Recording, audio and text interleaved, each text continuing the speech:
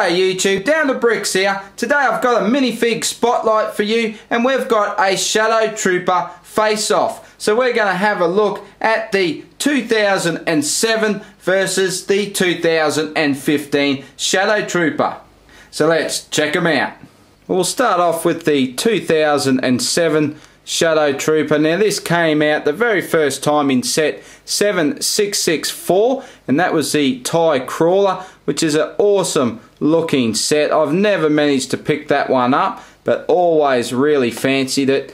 And we can see some nice back printing there and again pretty nice torso printing on the front, but it's really the helmet and the silver printing there that really sets this one apart.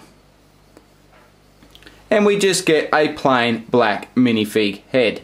Okay, and on to the 2015 edition. This came out in set 75079, the Shadowtroopers battle pack. That was a very cool battle pack, that one. I mean, it really looks sweet. I just love the base color being the dark grey silver. It really looks nice, doesn't it? And the printing, the torso printing's very nice. The leg printing is top notch and the multicolored helmet printing is pretty nice as well. And of course we do get a flesh tone face. Well, okay guys, there you have them. What's your favourite out of these Shadowtroopers? They're both really cool, aren't they? Of course, it's hard to match that printing of the 2015 model, but I have to say the helmet print and just a look at the helmet from the 2007 model is really sweet, so I'm loving that helmet.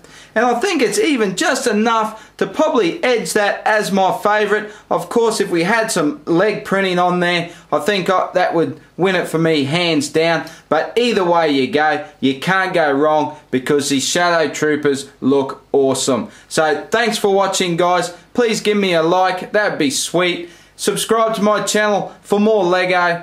Thank you for watching and I'll see you in the next video. Bye for now.